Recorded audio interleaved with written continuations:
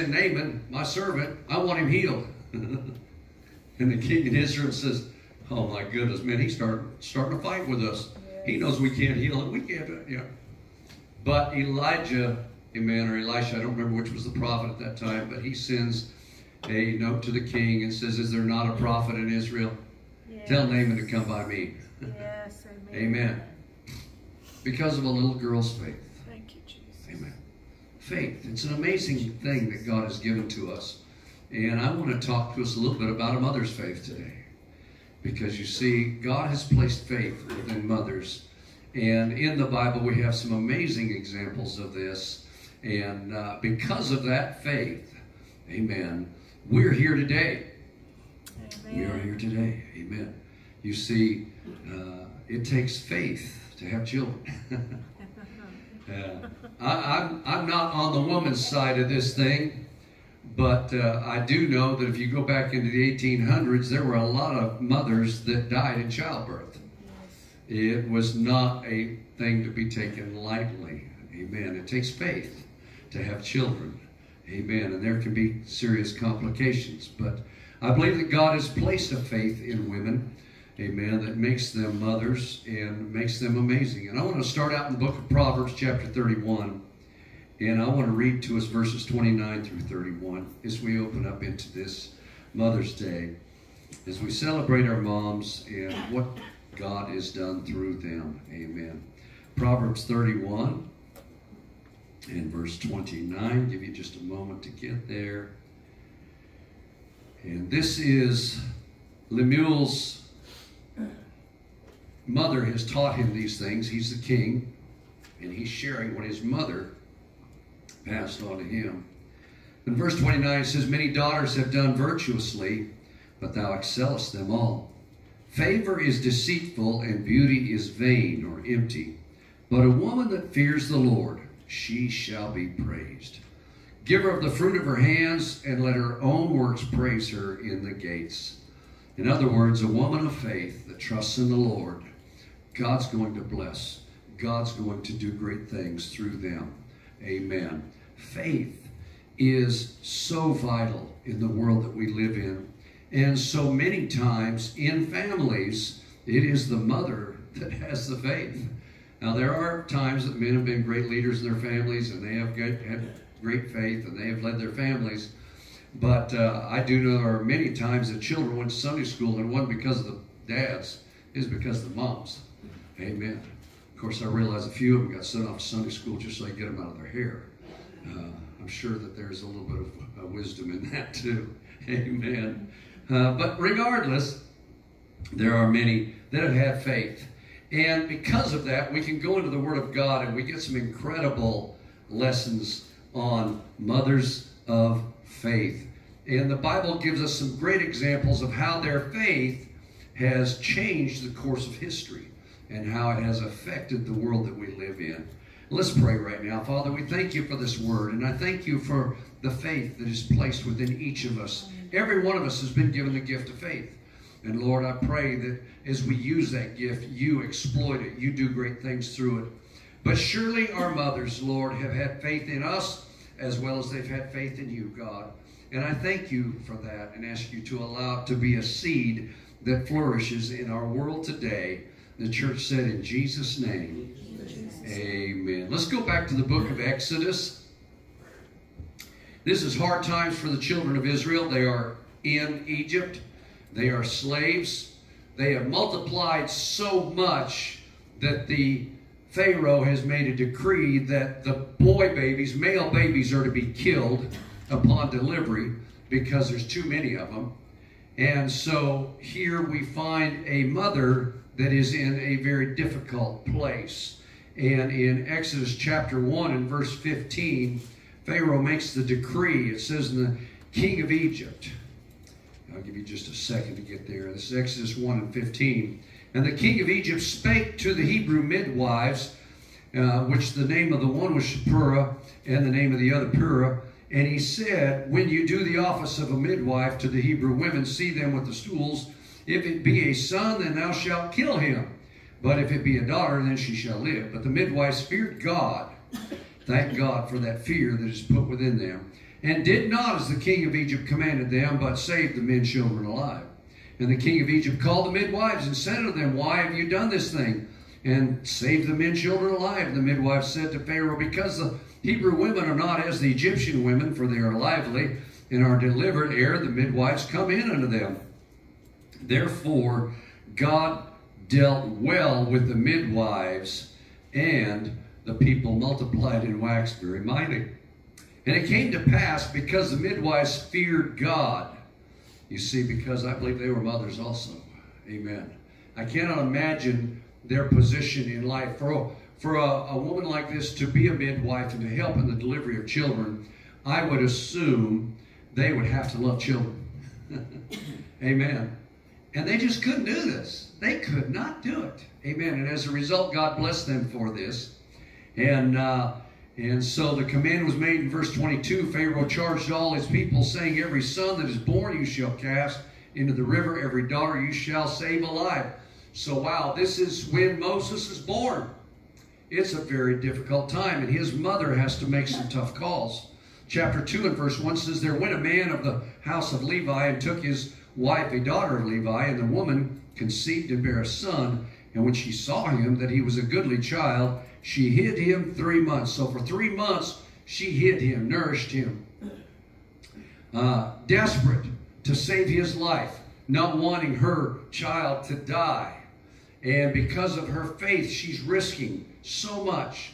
Yes. And it says in verse 3, when she could no longer hide him, she took for him an ark of bulrushes. She made a little basket that would float, and daubed it with slime, with pitch, put the child therein, laid it in the flags by the river's brink, and just let it go by faith.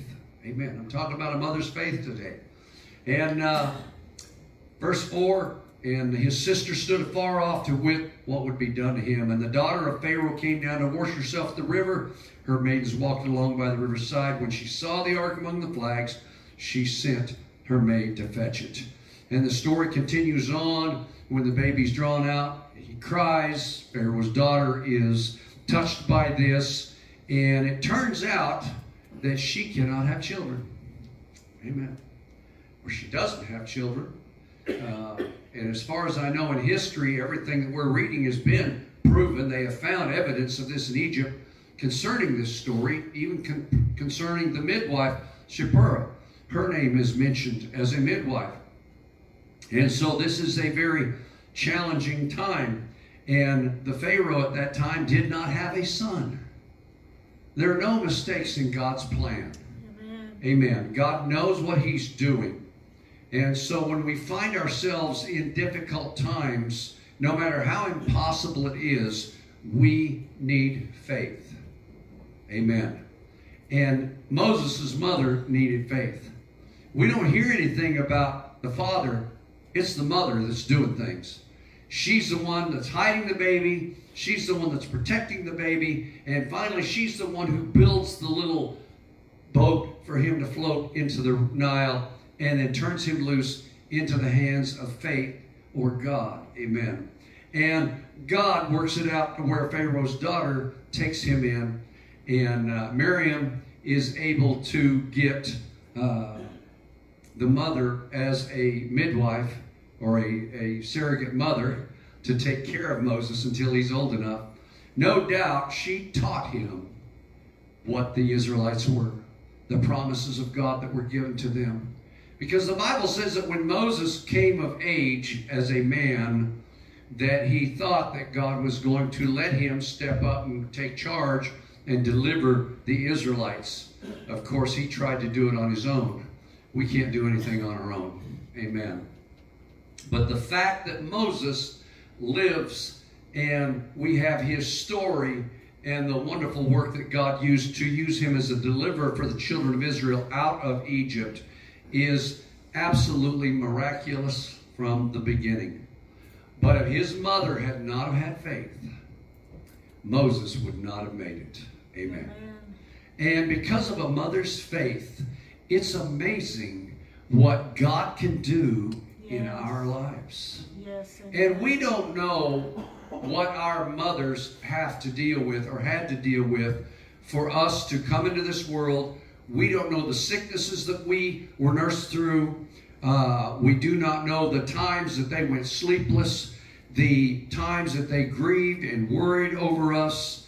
My mother, I was told, and I haven't been able to get any proof of this, but she had 7 miscarriages before I was born. I was told. And the doctor told her after I was born that she couldn't have any more children. It would kill her. So I was it. I was the pride and joy, and I was all that there was. Amen. There wasn't going to be anything else. And I don't know what she sacrificed up to that point to try to have me. Amen. But I know this, that because of her faith, her desire for a child, I'm here today. Yes. Amen. And I do believe that took a lot of faith on her part. And just trusting that somehow that it would work out. And I do believe that she probably had no idea that I'd become a preacher. That was the last thing that I'm sure that she was expecting. And unfortunately, she had been hurt very badly by the church, not necessarily by God, but by the church. And as a result, she felt like the church robbed me from her. Amen. Because I got involved with this cult, you know, these Pentecostals, they're snake handlers, and they're all kinds of crazy people, and they're a cult, right? And no, we're not. Amen. There's all kinds of stories. It's crazy. But, amen, we have witnessed a lot of miracles. Yes. God has done some incredibly wonderful things that are amazing and has allowed us to flourish as a body of believers. Amen. Apostolics, Pentecostals, whatever you want to call us. Amen. We have dedicated our lives to God, and as a result, God has blessed us and is using us in the world today. And as a religion goes, if you want to call it a religion, we are growing better than anybody else is, thank the Lord. And that is because of the miraculous way that God works through the church, the lives that are touched, the miracles that happen. When a newborn believer receives the infilling of the baptism of the Holy Ghost, it's evidence with the initial evidence of speaking in other tongues. This is supernatural. This is a God thing. Amen.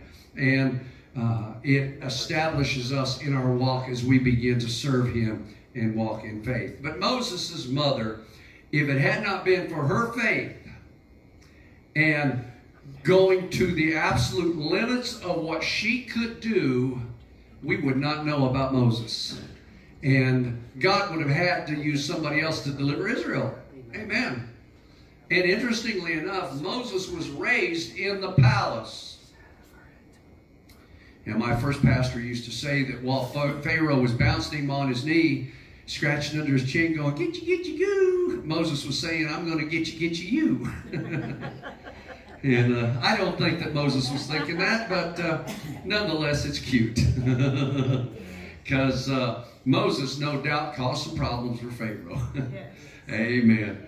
Because he wound up leading all of God's people out of Egypt and literally bankrupting Egypt. Because everything they were doing and everything they was building was being built by the backs of the Israelites. Amen. And when the time came, God delivered them. And so, what an incredible story of a mother's faith. Amen. But there's other mothers in there that are absolutely as awesome. Let's go to 1 Samuel. Chapter 1, verse 1.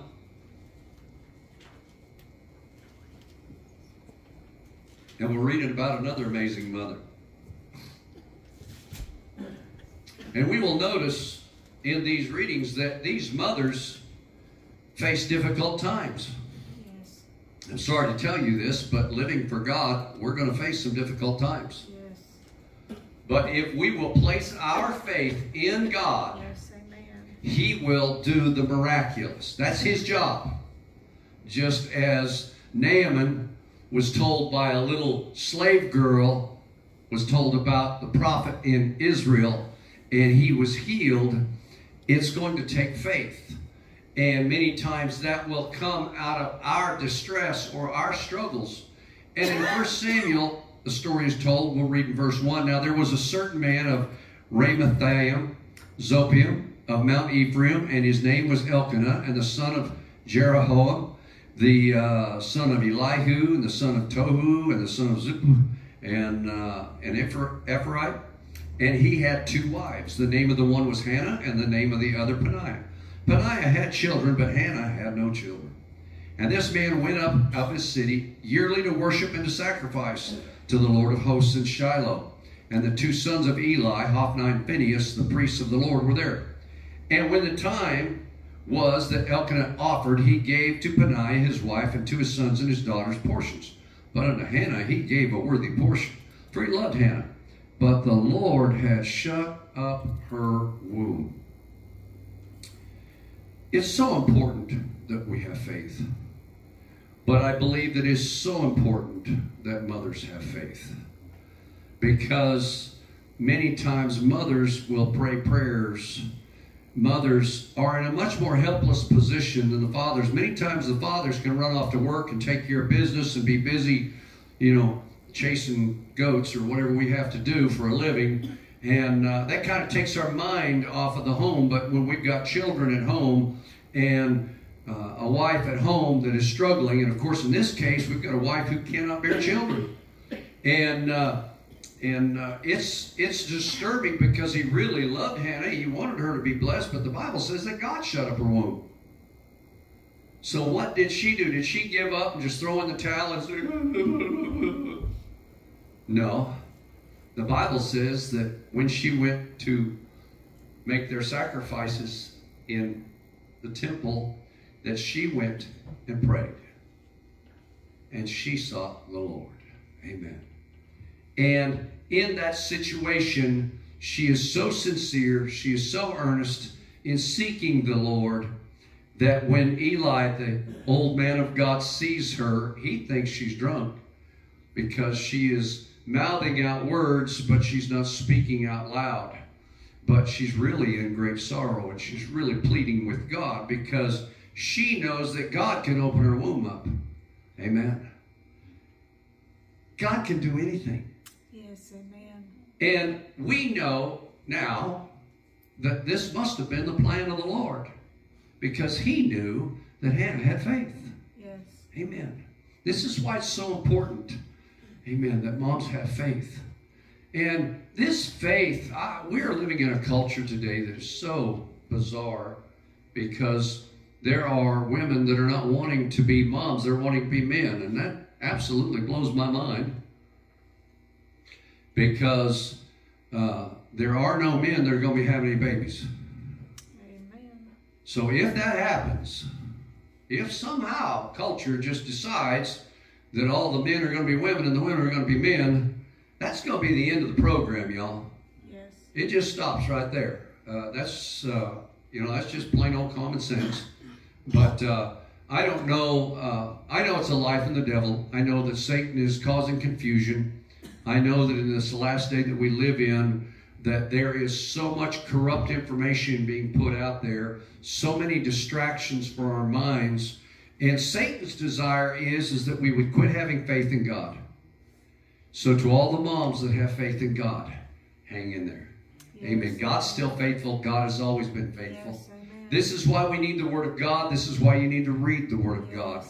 Because there is no other information out there in this world today that is consistent. It's just not out there. I don't know of any other source of information that you can go to, and it's always been saying the same thing. But the Word of God has never changed, and it will never change. And God will never change. And so to the moms that have faith in God and trust in the Word of God, it's all going to work out.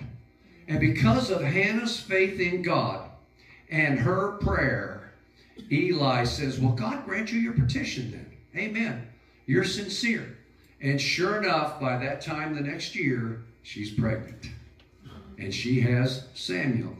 And we happen to know through history that Samuel is one of the greatest prophets that God raised up. Yes. Amen.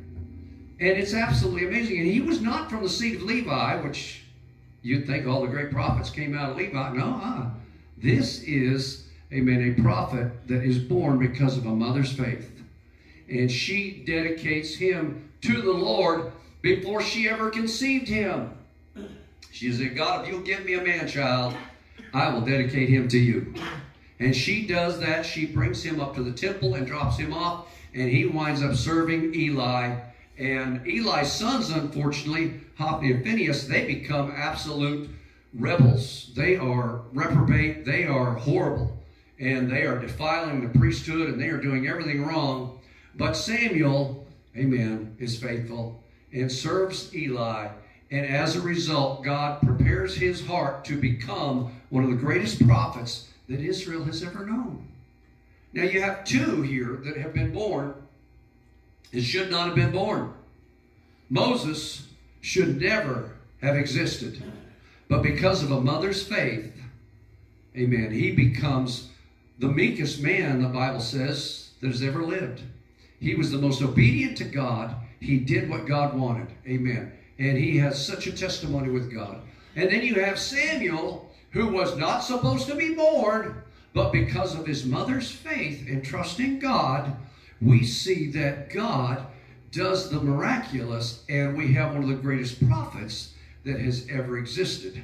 And I find this absolutely awesome, the Word of God. Amen. What an incredible story of how a mother's faith can touch others. Another story of a mother's faith that touches others is the book of Ruth, which is right before Samuel. In the book of Ruth, Naomi is a Jewish woman that is moved to Moab because of her husband, because there's a famine in the land of Israel, and they leave Israel and go to Moab to survive. And while she's there, her sons marry Moabite women, which is against God's word, but they do it anyway. And in that time that they lived there in Moab, both her sons and her husband die. And Naomi is in an incredibly bitter place because all she had is gone. And in her influence, you see, a mother has amazing influence. There's something about a mother's love. Because she interacted with her daughters-in-law, Ruth and Oprah. Oprah was not as connected as Ruth was, but Ruth fell in love not just with Naomi, but with Naomi's God. Because you see, Naomi was a mother of faith. She loved God. She trusted God. And as a result, we see that Ruth, even though she's a Moabite woman, dedicates herself to be faithful to Naomi. And when Naomi says she's moving back to Israel, Ruth says, I'm going with you, and whatever it takes, however it works, whatever. Amen. This is because of Naomi's faith. And Naomi's family would have ceased at this time because all her seed is dead. All the men are gone. But Ruth winds up, God works a miracle, winds up marrying Boaz, which is a near kinsman to Naomi. And because of this, their seed continues on. And Naomi winds up raising grandbabies. And Ruth becomes an absolutely amazing woman of God, full of faith. But it's because of Naomi. Amen. God, I believe, knew all of this before they moved to Moab. And I really wonder if God did not move them to Moab because he realized how much faith that Ruth had and how much that Ruth wanted to serve God. And he sent perhaps one of the best people he could out of Israel, and that was Naomi. But Naomi lost everything, it seemed like. It seemed like it was the end of the world for her. And sometimes for moms, there are difficult things that they have to face. There are things they have to go through that nobody should have to go through. But if you've got faith, I promise you it will not be in vain. If you trust in the Lord, God will turn good out of that. I don't know how he does it. I just know that he does. Amen. And so all of these mothers in the Bible teach us to trust in God, to have faith in God. Amen. And as a result, Ruth winds up being a great-great-grandma of King David. Amen. She's not just a child of God. She becomes a part of the lineage of King David, which Christ comes out of the lineage of David. So God handpicked these people. Amen. And I do believe that it was because of their faith. And on this Mother's Day, we want to honor our moms because there are so many times they sacrificed, so many times that they prayed, so many things that they did that have benefited others around them. Amen. And I will be honest with you, I have been adopted many times. And I thank God for it. Amen. I have had many moms. My biological mom was amazing. I love her. I wish a million times over that I would have done more for her and somehow been closer to her because I had no clue. I'm a typical male. I don't seem to understand how important anything is until it's gone. And now that my mother is gone, I realize that I was the apple of her eye and that I just kind of got snagged away from her and disappeared. And I was all she had to look forward to in life. Amen. She turned to alcohol, and it wound up killing her. Amen. She had nothing else up in the mountains there. She had my dad, and he was a good man, but alcohol ruled in our household, and so there was a lot of misery and a lot of suffering because of that. But I know that I was so very important to her. And so as I look back, I wish that I had been more to her. But I will say this, especially in the church, but even outside the church, I have had special women that have just, they've opened up their homes, their hearts to me. They've treated me as a son, and I've honored them as a son. I value them so very, very much. And I believe God put them in my life to help me, to encourage me, and to allow me to be a blessing to them. I do not believe that moms are all this thing revolves around, because moms need support. They need encouragement. They need prayer. They need kind words. They need some flowers. You know, there's nothing that will light up a mom's face more than get some flowers from a little kid. It just, you know, it's just the way that God's made them. Amen. And that is an incredible gift that we can give back to them. And so we honor our moms today. We are so thankful for you and the sacrifices, the nights that you stay up taking care of sick babies. I have experienced that just a little bit, and I almost went crazy. If there's anything that will drive you crazy is being sleep deprived night after night after night after night trying to take care of a baby that cannot take care of themselves. And you lay them down and you think, oh, they're finally going to go to sleep. And you just barely drop off to sleep and they're back at it again. And you are absolutely out of your mind. Amen. And I'm telling you, it takes faith. It takes a lot of love. And there are many babies that have been hurt because of this. Because the baby doesn't know what's going on and the mama loses it. And unfortunately, there are children that have been abused because of that. And that is a very hard time in a life of a mom. Amen. And many of us do not realize that the only reason we're here is because our mamas didn't take us out. Amen. And they could have, and they might should have. You know, I don't know. You know, some of us could be pretty tough. We can be pretty tough. And then some of us, we can't help it. You know, we are what we are. And some babies are sickly, and some babies are ornery, and some babies are, you know, but there's something about a mama, she can love anything. I've heard the statement made, that's a face only a mama can love. You know, one person looks at that baby and says, woo, that's a baby. You know, and then mama looks at it, oh, that's so cute. You're like, well, what? I don't say cute anywhere about that, but amen. Mama, she can see that cute. Hallelujah. Amen. And I will say this, we change a lot as we grow. And I think sometimes that the mamas can see what nobody else can see. And I believe that's faith. Amen. There is so much that is planted in us because of our mothers and because of the many mothers that God allows to intervene in our lives, because they care about us and they pray for us. And I believe that there are mothers that can't have children who are praying for other children. Amen. And praying for others. And it's an amazing world that we live in. We find the widow of Zarephath is a story. There is a famine in Israel because Israel is backslid. The prophet has been told to pray for famine, and there's no rain, no food, everybody's dying. And God sends Elijah to the widow of Zarephath to sustain him.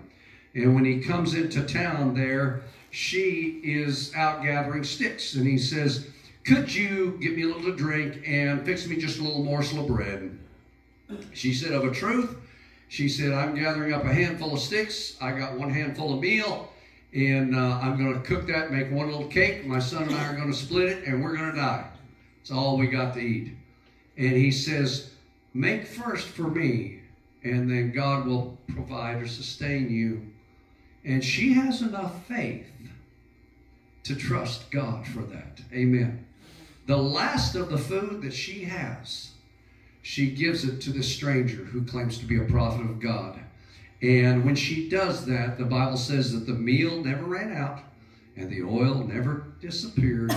And they ate through the remainder of that famine for a couple of years. Amen. God provided for them miraculously. And this boy didn't die. Why? Because his mom's faith. She had faith. She trusted in the Lord. And so trusting in the Lord is not a small thing. It's an incredibly great thing. I'm gonna mention just a couple more here as we wind this down. One of my favorites is the Shunammite woman. And the Bible says that Elisha, I believe it was, and his servant would travel through the land, and they would go by the Shunammite's house, and she saw them, and she got to thinking, you know, they look like he's a prophet. Talked her husband into building a little house on the wall and a place for him to stay, and Elisha stays there, and she provides for him while he's there. And eventually, Elisha prays for her to have a son because she can't have children. And God gives her a son. And lo and behold, down the road, that son gets sick. And the Shunammite woman races off to see the man of God and pleads with him. Amen. And the man of God goes back, and God uses him to bring this child back to life. And when she got to Elisha, well, first of all, Elisha sent his servant to talk to her. And when she talked to the servant said, is all well with you? Yeah, everything well with your son? Yeah, everything's well. And but when she got to Elisha, she fell at his feet, and Elisha knew everything was not well. Well, her son had died and was laying on his bed back at the house. And they go back, and God allows him to resurrect that boy. Amen. That Shunammite woman's faith is amazing. A famine comes through the land, and the prophet tells her to take her family. Y'all need to pack up and go somewhere else for a while. Because of her faith, they do that. Amen. And when they come back into the land after the famine has subsided, it's very interesting because the servant of the man of God is sitting talking to the king and telling him about the wonderful miracles that Elisha has done. And lo and behold, it's at the exact same time that the Shunammite woman shows up wanting to get her property back. Amen. And the servant of the man of God says to the king, well, this is the Shunammite woman. She's the one that Elisha raised her son from the dead. And at that moment, the king grants her her property back, everything that had been produced on that property. God does so much for her. Now, why does God have this story in the Bible? I believe because it shows us her faith and how that God will honor your faithfulness. And just because you're a woman, you're no less than a man. Amen. You have your position in this world just like men have their position in this world. God has put us all here together. We need each other. Yes, amen. Amen. And a mother's faith is absolutely amazing. And God has always honored a mother's faith. He will always honor a mother's faith. And I don't doubt that many of us are here today because of our mother's faith. Amen. Now, maybe they were not the most faithful in church. I don't know. But I believe that they had to trust that somehow God was going to work miracles through their lives and through their families. The last one I want to mention is Rahab. Rahab is in Jericho. The city of Jericho is one of the first cities that the Israelites conquer when they come into the Promised Land. Rahab has heard about the Israelites crossing the Red Sea, and she knows that God is going to allow them to conquer everything. Because it's obvious, if they cross the Red Sea and defeat Pharaoh, ain't nobody going to stand in their way. And so when the spies come into the city to check out Jericho, she hides them, she protects them, and makes them promise that they will spare her and her family. Amen. And I find it so amazing that because of her love for her family and her faith in God, that God protected her. They're the only ones that survived out of Jericho, her and her family. Yes. And it was because of her faith. So our mother's faith is so vital to us. And I know that some of you are here. The only reason you're here today is because of your mother's faith. Amen. God is the one who brings all this about. I believe he plants seeds in us through that. And so there are so many stories in the Bible, and Rahab winds up becoming a great-grandmother to David. You know? So these women were really special to God because they trusted in the Lord. And so it's not a light thing, and maybe you don't know a lot about the Lord, but I can tell you right now, if you have faith in him and you trust him, God will use you. He will bless your family. He will take care of you when nobody else can. My wife's mom is a great example of this. While her husband was off working and taking care of the family and the best of his ability, she was at home praying and believing God, and God was providing and working miracles and taking care of their family. And I've heard many testimonies of they would go to the grocery store. There was little giveaways that they would give at the grocery store in a little community they lived in, and how many times that they won that giveaway. Amen. And it was because of a praying mom. And so as we stand to our feet today and we give honor to our mothers, I thank God for what he has created. And the Bible says in the beginning, God created them male and female, man and woman. And through that union, God has created the church. And the church is a family. And we're a beautiful place here today. And we're so thankful for what God has instilled in us. And so please honor your mothers the best you can. And the Bible does say honor your father and your mother, and God will bless you with a long life. Yes. I realize sometimes they're not perfect. And as you get a little bit older, you're going to find out you're not either. And we're doing the best we can, aren't we? Yeah. And I'm so glad God works with that. You know that? I am so glad that God works with that. Thank you so much, Sister Joanne. She just reminded me of the offering. Amen. Brother James, would you do us the honor and take up the offering here and give these good folks an opportunity to give? We're a little bit out of our normal routine. Lord, thank you for this offering, for the gift and the giver. We pray your blessings upon each. In Jesus' name, amen. We give you just a quick opportunity. And I rejoice in the kindness of life, and I know that many times that has come through moms, people that have loved and cherished and cared about me. And I've had people that have opened up their refrigerators to me, and as a young man, that's absolutely priceless.